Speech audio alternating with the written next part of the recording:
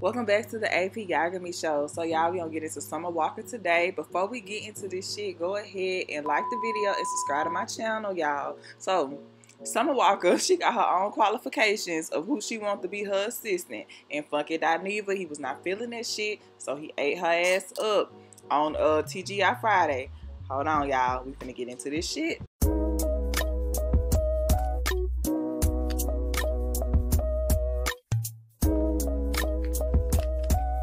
So Summer Walker decided to go to Instagram and tell Instagram, need male assistant, $2K a month, which ain't shit, 25 or older, ATL, must have to own a car, have to know how to build stuff. Then she puts in parentheses, preferably white or gay, just saying.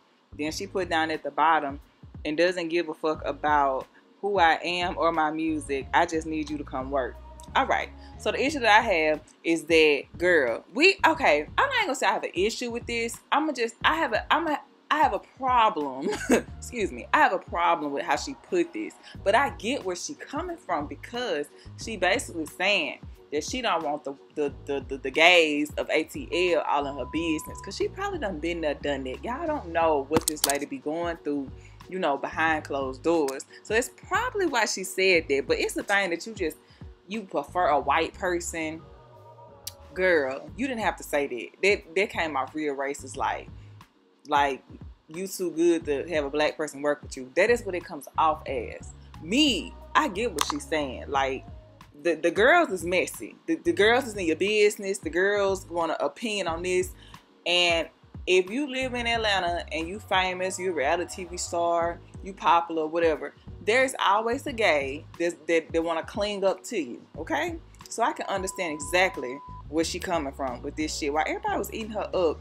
And the other problem that I have is that $2K a month, girl, that is no money unless you want them to work for you part-time and you finna be on your second child and you finna be a single parent to the second child too. Girl, $2K a month is not enough for somebody to be at your house probably 9 hours, 10 hours out the day building shit and putting up with your 2 kids. That ain't enough money. Okay, for a 25-year-old who unless they gonna have to have them like a part-time, you giving out Christmas bonuses, girl, what the fuck you doing? But y'all, Funky Dineva was on TGI Friday, and he had ate her ass up, and this is what he said. Just for clarity, $2,500 a week or $2,500 a month? A month. In the script it says a week, but I'm thinking it's a month. She said on live a month. She said, yeah, it was a month. You know what? I'm going to just write this off to Summer being young and dumb and just don't know what to say out her mouth and just don't understand the ramifications and the implications of what it is she's saying. You know, unfortunately, she's playing into the stereotype that Black people ain't reliable. You know, I don't want a Black person because they're going to be ghetto. They ain't, you know, she's playing into that whole thing. Then she's tokenizing the gays. I mean, what does being gay have to do with your ability to be somebody's assistant? You know, then she tried to clean it up by saying she don't want somebody hitting on her. But newsflash, Summer Walker, you're not attractive to everybody. And then secondly, you know, she also tried to retrofit her answer to the backlash, talking about y'all don't know if I'm having them come over one day a week or whatever to clean up. No, Summer, you looking for a full-time assistant to do everything. And honestly and truthfully, I think the adequate rate would probably be $1,000 a week for a job of a celebrity assistant, and not no doggone $2,000 a month. All right, I hear you.